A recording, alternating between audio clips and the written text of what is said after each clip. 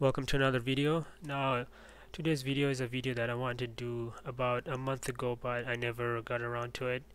And that is the news that happened over a month ago, and that is that Intel will now back AMD's FreeSync technology.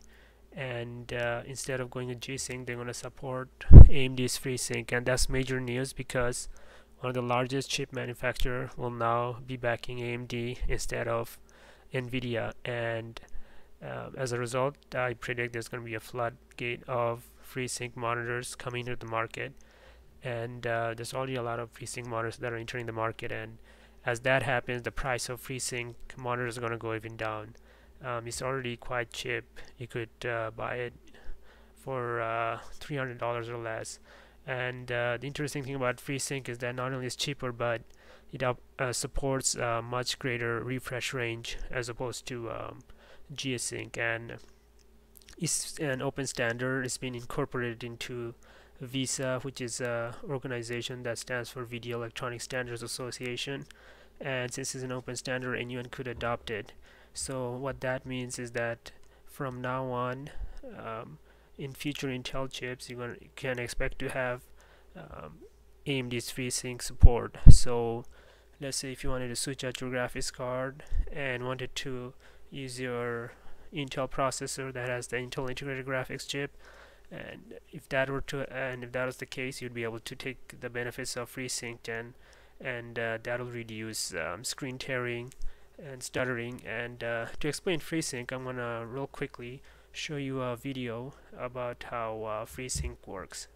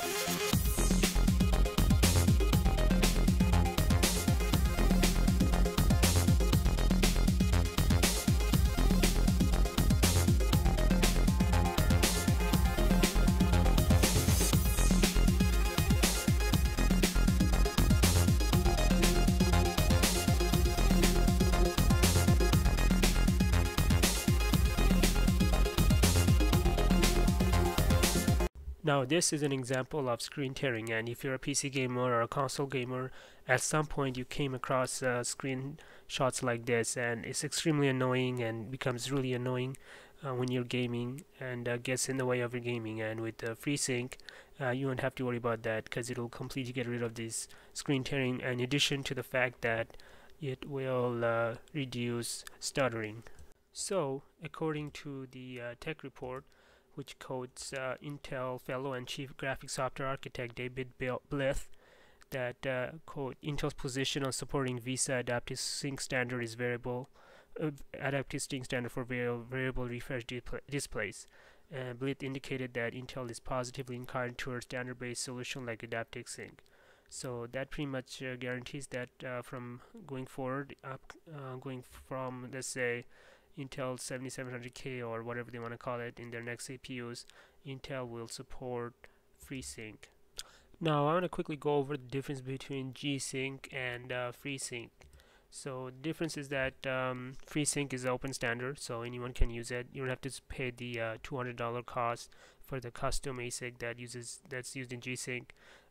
It's used in standard display hardware, and it has zero licensing costs. Hence, FreeSync monitors are almost all the time cheaper than GSync monitors by $200 or so less, and you don't have any performance penalty. And also, like GSync, it uses DisplayPort. So these are many of the benefits of FreeSync over GSync. And I would also like to add that FreeSync, unlike GSync, has supports much lower refresh rate, up to I believe 9 Hertz. So now that's important if you have something like Intel integrated graphics chip, which are not as fast as desktop graphics cards. So you may get lower refresh rate, lower frame rates. So once you get to the lower end of the frames, FreeSync will assist you with that screen tearing or stuttering.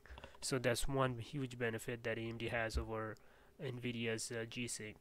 Now this is especially important since GSync and FreeSync essentially does the same thing, except that GSync costs over $200 more, or around $200 more, and FreeSync in many ways is better because it supports the lower refresh rate and it costs $200 less. So I don't see why you would spend the extra money to get essentially the same thing. And with respect to HD DVD versus Blu-ray, that event that happened 10 years ago, you're kind of seeing a repeat of that with the FreeSync versus GSync. And as Ernest Hemingway said, history doesn't repeat, it sure does echo. And I think you're seeing echoes of that with respect to FreeSync and GSync, with FreeSync winning out. And as I stated earlier, more and more screen manufacturers are supporting FreeSync, and as that evolves, you're going to see a much lesser price of FreeSync monitors, because already you're seeing FreeSync monitor that costs significantly less than GSync.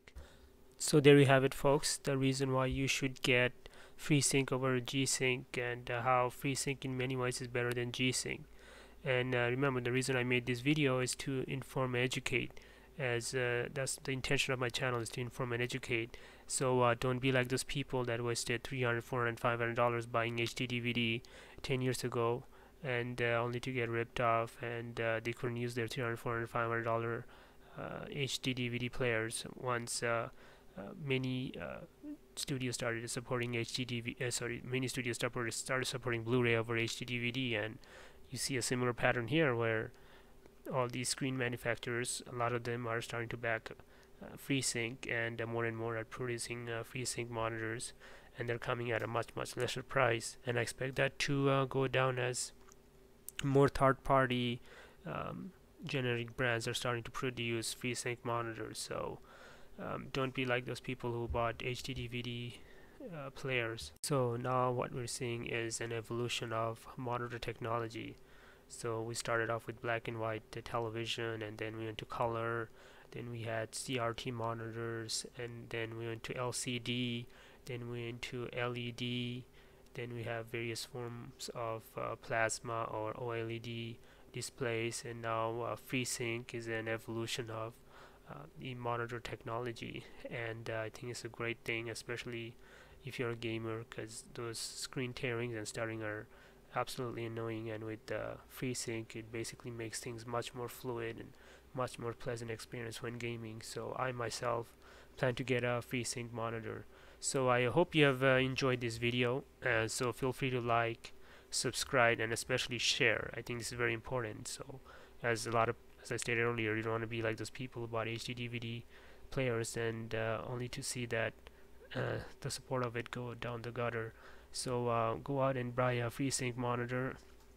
I'm going to include some links to some FreeSync monitors, like the one that Tom's Hardware recommended.